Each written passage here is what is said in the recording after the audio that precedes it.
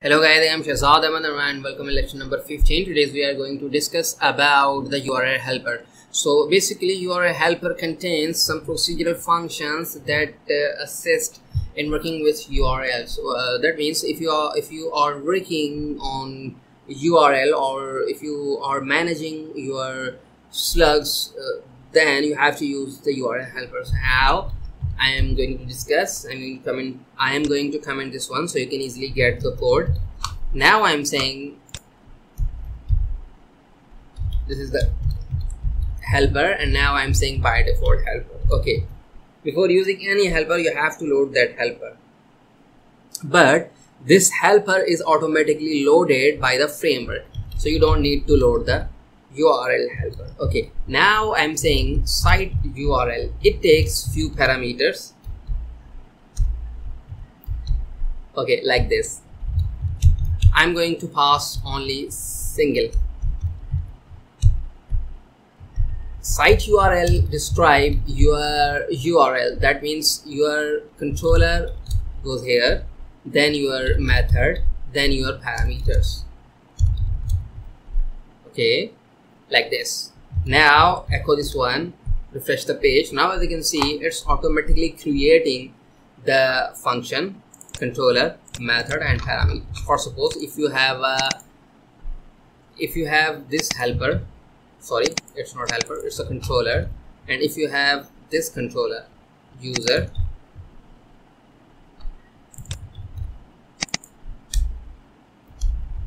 go to the page, refresh the page. So now as you can see, this is the controller and this is the helper. You don't need to specify the first letter is capital. Okay, now refresh the page, my helper, so user. So we will discuss about where you use this one. Okay, for suppose if you have anchor like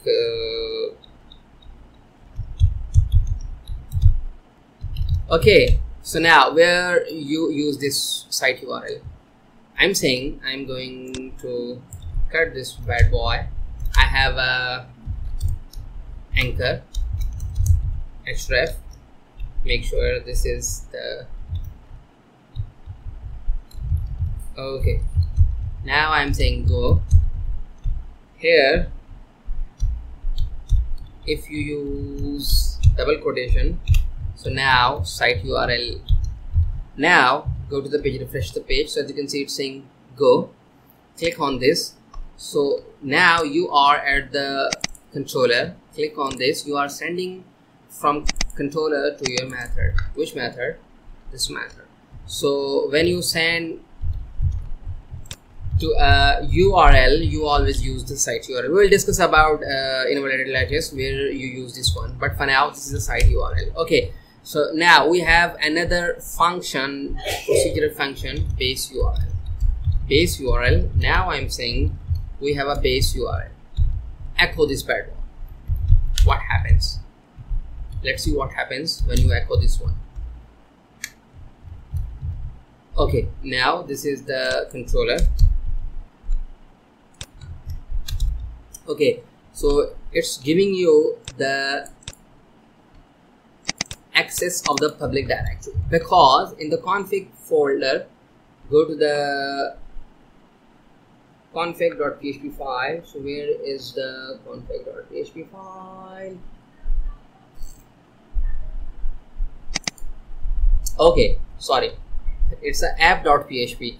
In Codeigniter 3 we have a config.php file. In Codeigniter 4 we have a app.php file. Okay, go to the config folder and find the app.php file. So you can see this is the base URL. You have set your root of the project, so this is the root of your project. So this is the base URL. Okay, so that's why it's showing you this one. If you say that I have in the public I have images folder and I have one.jpg image. Now I'm saying in the images folder I have one.jpg image. So now go to the page, refresh the page. It's giving you this. So how you access the image? I'm saying I have image, img image tag. I have source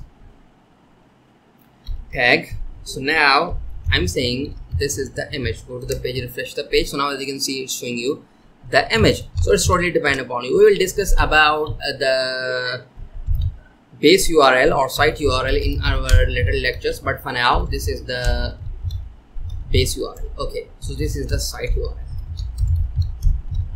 I'm saying site URL, controller, and your method. Okay, comment this one so you can easily get the code. I'm also comment this one so you can easily get the code. We have another function which is the current URL. Current URL give you the current position of the URL. So as you can see, you are at the controller, so that's why it's giving you this. If you access this one user, because we have a function here, and now I'm going to use current URL here, so it will give you the current position. So as you can see, okay, so as you can see, it's giving you current position. Okay, so current URL always give you the current position of the slug. That means whenever I say slug, that means I'm talking about this one, URL. Okay, we have another function, URI string. Now go to the page, refresh the page, and comment this bad boy. Okay, it's giving you the current slugs. So it's a controller and it's the method.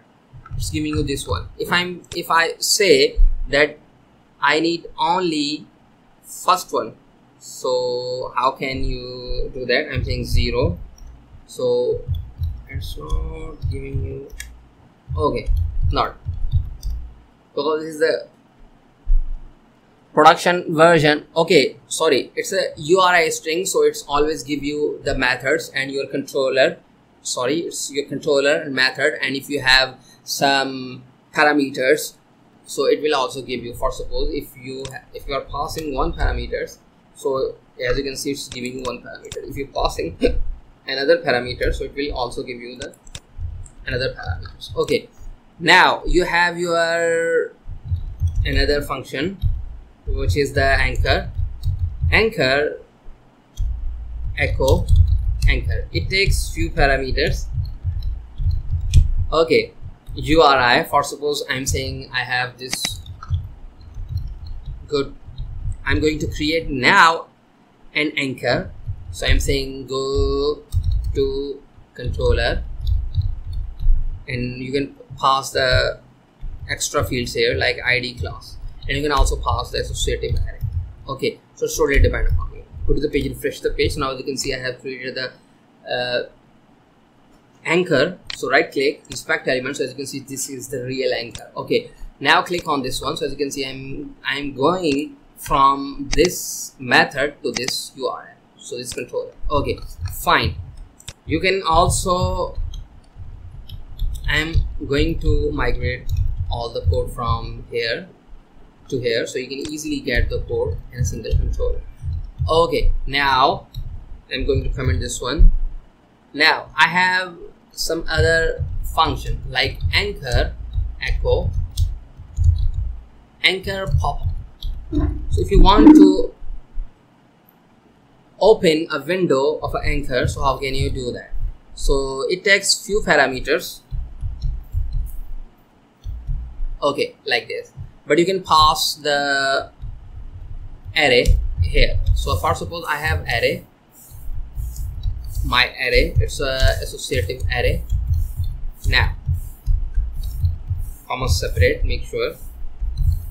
Now I'm saying the width of the pop-up window is 500, so make sure you don't need to specify the pixel here. Now I'm saying 500 by 500, so width and height is 500. Now I'm saying the third value is scroll bars, and this is the yes field. you can pass no also.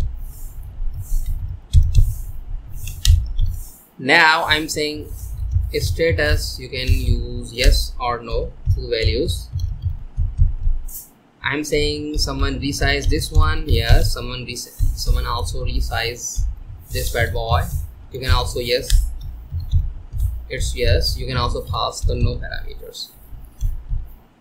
Okay, I think fine. You can pass this associative array as a single parameters. So now you have to use 3 parameters. So these are the attributes, and this is the, I'm saying I'm going to open this in a user,